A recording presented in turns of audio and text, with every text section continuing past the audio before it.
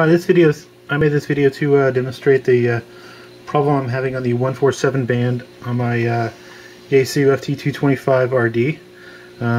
I've had it for a couple months. It works great. It's developed with a small problem on the 147 band above about 147-400. It starts to become erratic.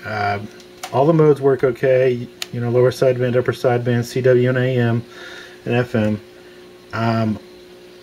But the only problem I have with this radio is the 147 band above 147.4. Now you can see everything, it works pretty, you know, hits the local repeater just fine. But when I switch over to 147, now this didn't happen when I first got it, so this is something new. You can watch it locks in pretty good, 146.94. Now watch when I go to the 147, it'll jump all over the place. There we go, I clicked over to 147, wiggle the switch. I've actually cleaned the switch out too.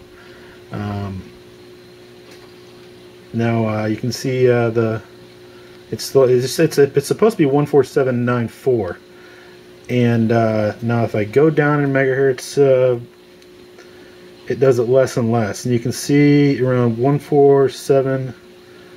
See, it starts locking in, it locks into the megahertz, and then it starts locking in a little more. 147.6 on the dial, 147.6ish. And now if I go down to 147, yeah, it starts to really lock in under 400. And it's just like all the others around 147.300.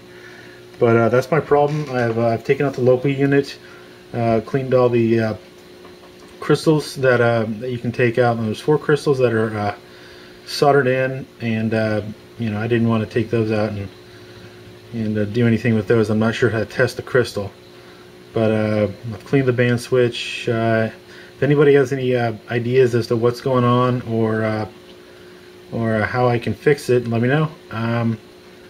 It's just not locking onto the frequency above 147.4. Thanks.